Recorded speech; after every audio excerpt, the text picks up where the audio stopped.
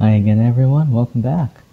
For this video, I'll be using StatCrunch to help me create a binomial distribution. And I know that I'm going to be using, I'll be using the binomial calculator, not only because they told me, but they give me a sample size and the probability of success. Okay, so what I'll do is I'll go into Stat, Calculators, Binomial, and I'll enter in my n and my p. Okay, so I'll need to get a value for each of these. So what I'll do is I'll change this to equals, and I'll have to do it for each one of these values.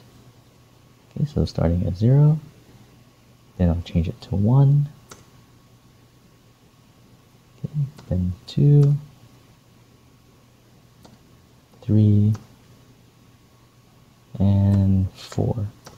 Luckily, this wasn't a very long problem, otherwise I'd have to go through each one of those.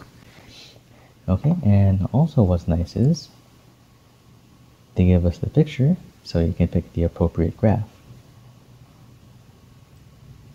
Alright, so that's it.